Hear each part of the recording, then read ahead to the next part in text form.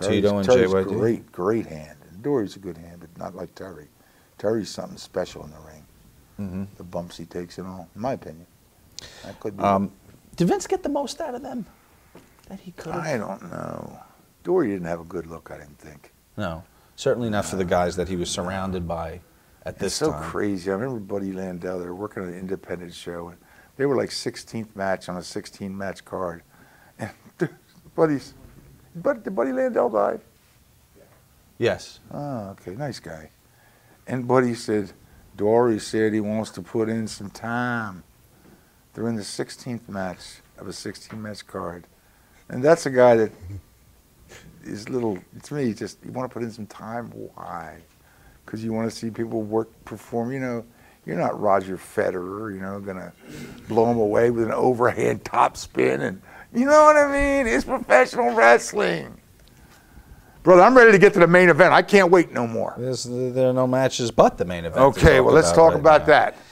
I've been waiting for this. What are your pre-match preparations? Hindu Just squats? Getting ready. Hindu squat. Make sure I was nice and loose, extra good, because it was a big match. I don't know if I taped my wrist. I can't remember. You did, because that's where you hid your gig. Jesus Christ. Now, a jabroni like that, back in my day, I would have slapped you right across the face for that. You did. Do you believe me? If you doubt me, you did. Don't put me to the test. You did. You're right. That is where I put my blade. I didn't do a very good job though. I've gotten better. I got a blade job one time where I hit this artery here, and the blood would have hit your shirt. It was a good 18 inches. There's an art to that, and there is. And like I said, I don't have much experience, so. Who taught you? Honky Tonk Man instructed me in my first one, which was I missed. Another guy who actually didn't blade very much himself through his career. No, not a lot. Yeah. But he knew how to do it. So you said that they didn't want Hogan to blade because no, that's why. That final shot, that glory shot. I didn't do a very good job. Why do you say that though? Because there wasn't enough? Yeah, it wasn't much of a blade job.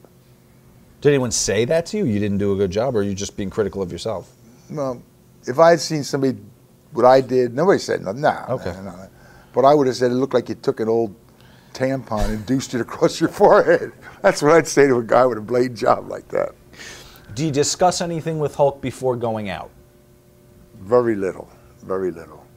Okay. It was just, back and forth. It wasn't, and it wasn't going to be a long match, He explained to me about getting the color and, Oh, he's the one that told you to blade? No, I knew I was, but he explained to me why he wasn't. Vincent. But I'm telling you, almost every other time I worked with him, he said he wanted me to get a little color for you. And I never said no. I have a stupid question. Sure. Because I'm not a worker. There's no such thing. It's the only stupid answer. I know you can't tell from the physique, but I've never worked in the ring. You kidding? With that goiter, I don't think you're a top athlete. You... Yeah, you got a nice little roll there, son. That's my cock. What are you talking about? It's wrapped around your waist. Exactly. I'm having a contest with Virgil later. You didn't know you don't know you're gonna blade until you're told when you get to an arena. Are you always carrying razor blades? No, hell no. But I knew that night I was gonna blade. Forget that. Random night at Madison Square Garden. Someone says, "Yeah, I want you to get a little color." You have blades on you? Yeah, I usually had blades. Really? Well, I remember times I had to ask for one, but somebody had blades. Yeah. Okay. You only need a little point. Right. You just go. But like I said, I hit that one time. One time I banged into the cage and it was just blood. This was a different time. And it was sweat. Kevin Von Erich says, "Don't get any more juice." And I'm like covered. I can't even see. And I don't worry, Kev. I'm not going to go to the blade. Well, that's true. How do you see when your You eyes don't are when you do like that. When I did that one, I was scared because I hit that artery. It was going out 18 inches. I was scared. You get stitched? I didn't do Nope. Really? Didn't get stitched. Based on the fact that you'd had some previous matches with Hogan, was there a discussion to make this one look completely different, or don't do what we did in Boston? Not really. We had a set match that we did for the other one, so this was different in that. Okay. We're going to do it. I think I jumped him at the start. We didn't usually do it like that. We usually had it. I can't remember what we usually did. But it usually wound up with him going to slam me and falling back, boom, and then selling that. I get some heat on, grab him in a fresh slide, maybe try and do a spot out of that.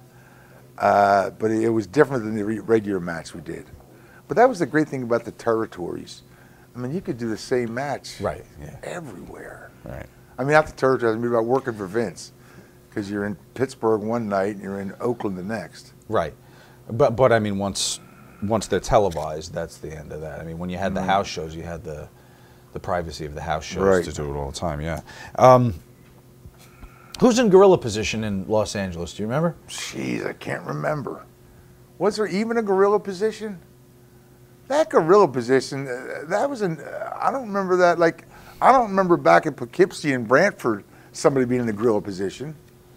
I don't remember that. I guess it was the same back then, but I just didn't. Wasn't called the gorilla It was position, a big thing. Yeah, when I went back at night, it was called a big thing. Who's at the gorilla? Get to the gorilla position. You know, it was a big thing, the gorilla position. Later on, you're saying? Right. But in not, the 90s, no. Okay. I don't remember like that. How was the crowd? Crowd was good. Excellent crowd. Okay. I thought them very responsive, too. Because sometimes for a big event like WrestleMania where tickets are won by people or maybe giveaways and stuff, maybe they're not as passionate a wrestling fan as the average house show, but not the case. I don't think they were as expensive then as they are now. Now they're just outrageous, aren't they? Yes. It's like now the WrestleMania is a thing. Right. Well, one of the criticisms, I think, criticisms of the Trump Plaza events were that they were all like gamblers and comps and stuff, so everyone's kind of sat on their hands. That's what I hear sometimes. Ooh, you don't want that. Might not be true. Talk to me about working with Bobby the Brain Heenan. You know what I loved about Bobby? No matter what kind of horrifying abortion you had in the ring, whenever you come back, he'd shake your hand and say, good match. Bobby had that old school mentality that if you went out there, you came back, you weren't hurt, nobody was hurt, everybody was fine. It was a good match. And usually we satisfied the people, you know. Was the switch from Jimmy Hart to Heenan for this? Was it for I don't know. WrestleMania? No, I just think, I don't see anybody could put me with Jimmy to begin with. I mean, I just thought that was a bad choice. And I like Jimmy. Oh, you know what he does? He got that, he's a nasty little ferret. I shared a room with him once, and he trims that mustache every day and just leaves the, if I trim my mustache and there's hair all around the sink, you wipe it. I would, for the maid, I would wipe it. Let alone for the guy sharing a room with me. But does this nasty little ferret wipe it? No. Just leaves it there. I saw him, I said, you little asshole. So you roomed with him when you were one time. Oh, just once? Yes. Who'd you room with most of the time? I didn't room with anybody. I couldn't stand it. Oh, my God. Okay. The wrestlers. One time we were Cousin Luke. We were on an independent circuit. We go into this hotel. It's 2 o'clock in the morning. We came from a bar. Me and Gene are sharing a room. I don't know if it was paid for by the promoter or what. Jimmy Snuka, we leave each other in the party. He goes to his room. We get to our room. I just want to get in bed. Gene picks the phone. Who are you calling, Gene? I'm going to call Jimmy and make sure he got to his room. Oh, okay. We saw Jimmy Snuka 30 seconds ago, and you want to call him. You know, that's the kind of bullshit that wrestlers want to do. And then talk on the phone for a while. You know, it's just, I had to stay alone is my point. Yeah, okay. Yeah, make sure he made it to his room. Now, how ridiculous is that? Maybe he had the weed. No, Gene didn't want no weed. All right. All right, let's talk about the infamous blue cage. I think this is the first time we've seen it, right? Yeah, Why? I don't know. Maybe because two behemoths? I don't know. It couldn't. Easier to climb for Hulk? No chance probably. There's what's it called cages. I don't see how people climb them. I don't see how Cactus Jack climbs the Hell in the Cell. Oh, the fences, yeah. Yeah. Are there holes in those fences? Well, because no, he's a flabby bastard, Cactus. I mean, and I like Mick Foley, but he is. I just can't imagine him pull himself out. I think they got to gimmick him somehow. I don't know. So, but for the blue cage, they don't tell you when you find out beforehand that you're. About oh, this is not a steel cage. And that's a real cage. Yeah, just. I'd worked in cages like that before. Prior to that, not in WWE. Okay. Yeah, I'd worked for ones that weren't, chain link. When the match is over and you go through the curtain, who's there waiting for you? Does someone tell you? Like, is Hogan waiting? I can't tell you, Sean.